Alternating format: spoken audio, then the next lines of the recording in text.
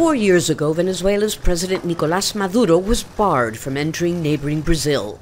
Scores of countries recognized opposition leader Juan Guaidó instead as the interim president.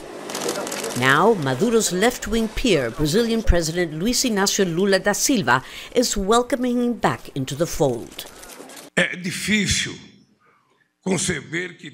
It's hard to conceive that so many years had to pass without having a dialogue with the government of a brotherly Amazonian country, a neighbor with whom we share a 2,200-kilometer border.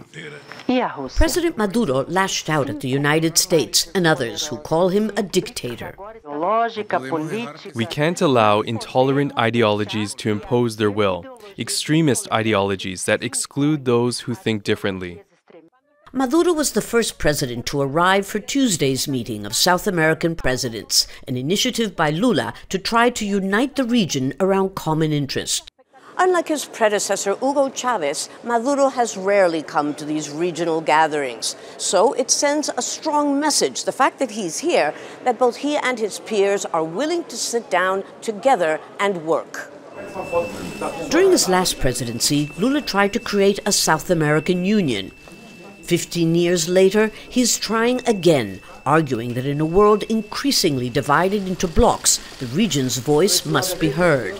She wrote an article. Former Foreign Minister Celso Amorim, today Lula's chief advisor, insists that unity does not require ideological alignment.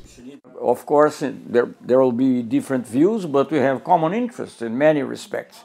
And we have to try to to search our interests, look after our interests in a unified way, because like that we have more strength. That's as simple as that.